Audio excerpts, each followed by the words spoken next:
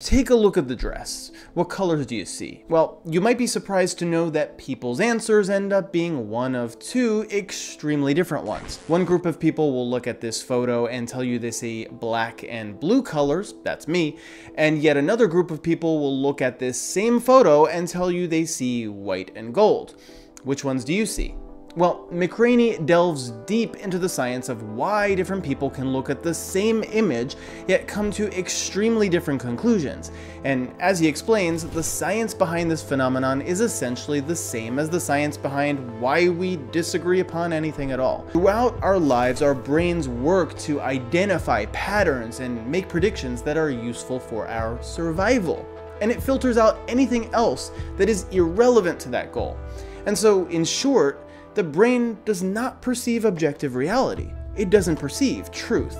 Instead, it perceives only the reality relevant to its survival.